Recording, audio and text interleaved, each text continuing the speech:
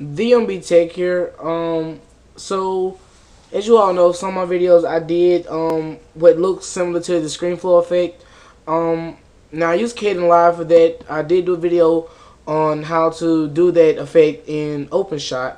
You can go on my channel and watch that video if you would like. But Kdenlive to me is more simpler how to do it.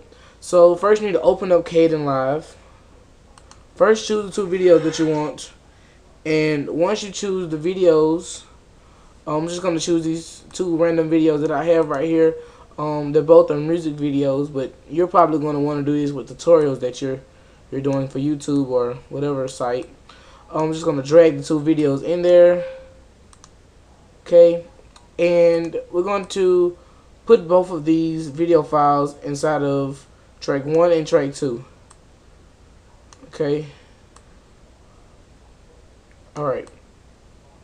Now, so for our top video, I'm going to zoom in. For our top video, we're going to click on it. We're going to right click and we're going to click add transition. Now this is where the video over video effect comes in. You're going to choose composite and you should get that transition right there. Now clicking on that transition up here in the transition window, you should get this right here. This allows you to make your video smaller. This is really the video over video thing right here, because once you move your video over, you can see that that video over here is now on top of that.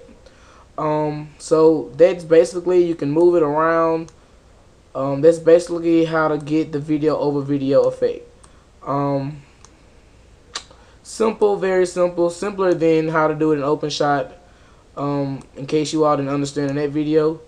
Kdenlive, yes, it crashes a few times, but to me it's the best video editor in Linux that I've used. There are others. Well, TheMBTech here, and peace. See you later.